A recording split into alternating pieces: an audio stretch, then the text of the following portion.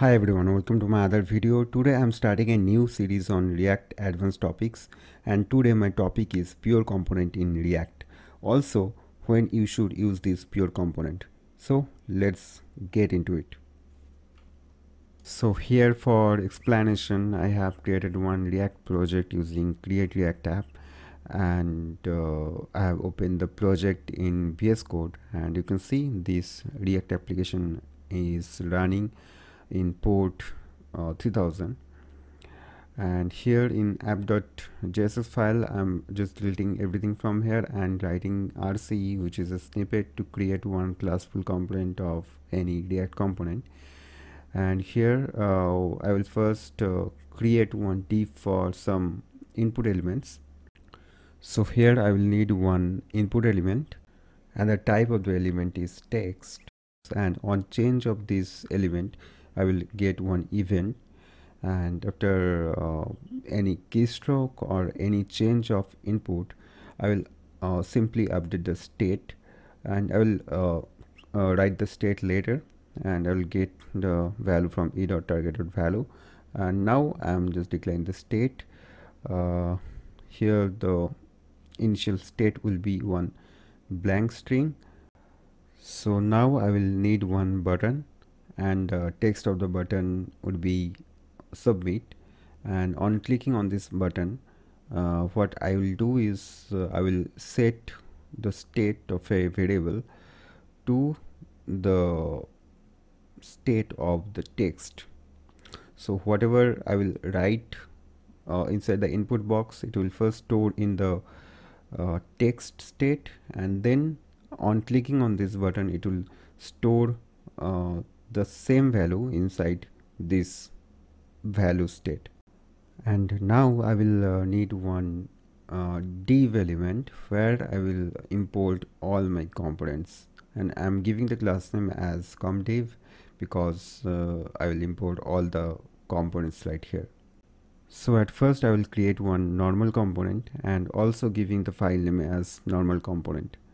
And here see I have used RCE to create some snippet of this React component, and inside return I will create one div, and inside this div I will simply paste this normal component text so that I can identify this component.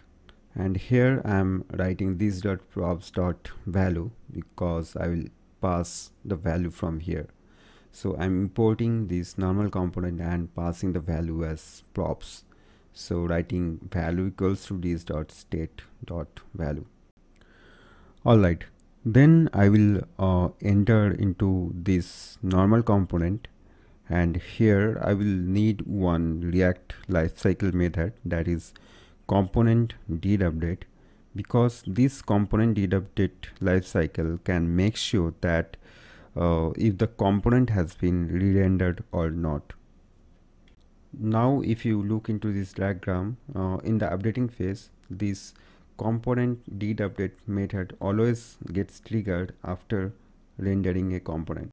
Now coming back to this component did update method, I will get previous props and previous state, and here I will only use previous props because I'm just sending one props from its parent component. And here I will log from normal component to identify, and then I will log previous props and the current props as this dot props dot value. Alright, now I will create another component, and I will make the name of this component as pure component. So writing a file as pure component dot jsx, and again writing RC to make a snippet of this React component. So initially it makes one normal component, and here I'm making it as pure component, and I will copy everything from the normal component and paste it here, and I will simply change the text from normal to pure component, and everything will be the same as it is. And finally I will import this pure component inside app.js file, and also pass the value as props. Now I will quickly switch to the browser and I can see that everything is getting rendered properly, and the value below normal component and pure component is showing as 0 because I have set the initial state of the value as 0, and that value is getting passed to the child component as props. Now if I write 15 inside this text box, uh, you can see that this normal component is getting re-rendered twice, even though there is no change in the value props, because we are updating the state of the value only after clicking on this submit button. Now if I click on this submit button, you can see there is one more re-render from the normal component that is updating with 15, and then there is one update from pure component. Now if you just notice one thing, there was no change in the value props initially when I was writing in the text box 15. That time we actually don't need to re-render this normal component, right?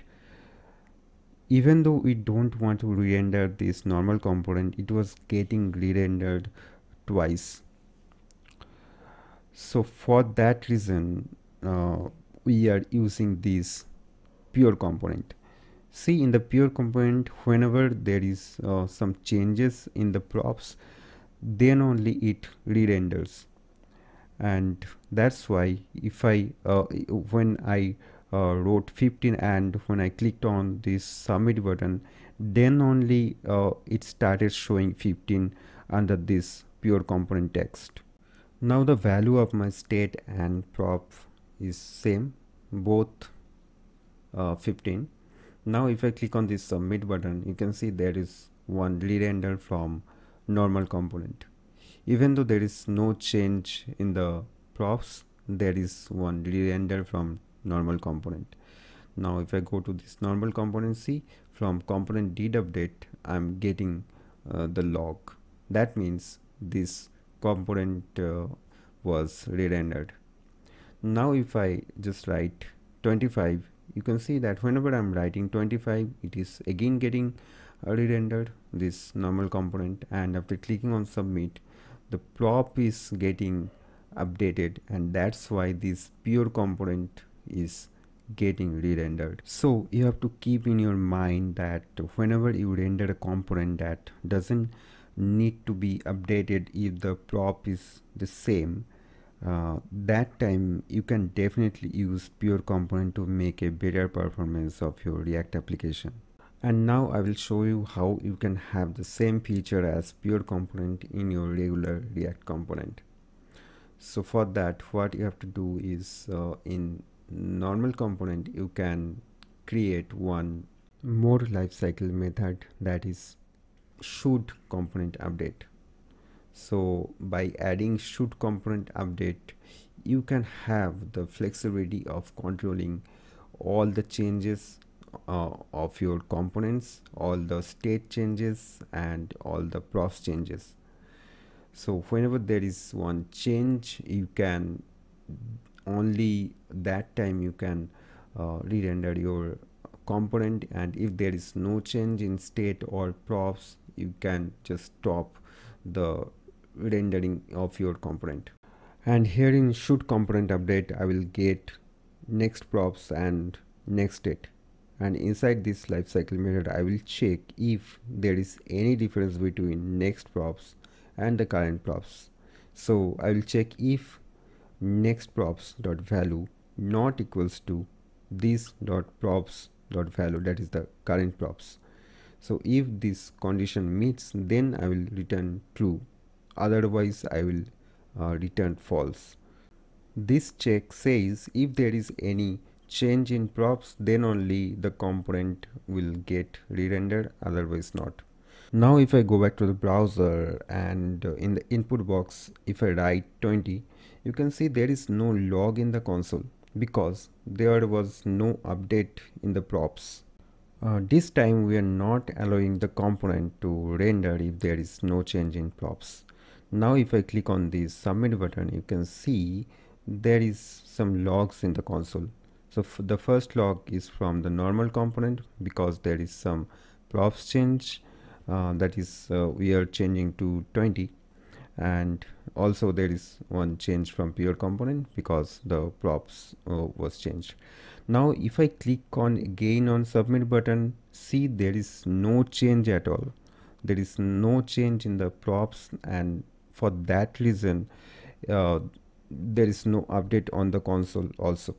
So if I change from 20 to 25 and click on this submit button again, then you can see the changes in console.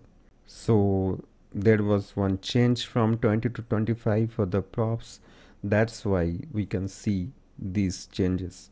Now if I click on the submit button again, you can see there is no changes, because whenever there is some changes in props, React comes to this should component update and check if this is returning true or false. So in our case, we have set one condition: if there is no change between the next props and the current props. So that's all for today. I think you got some idea when you should use pure component to enhance your project performance. So thank you for watching. Please click on the subscribe and like button if you like this video. Thank you.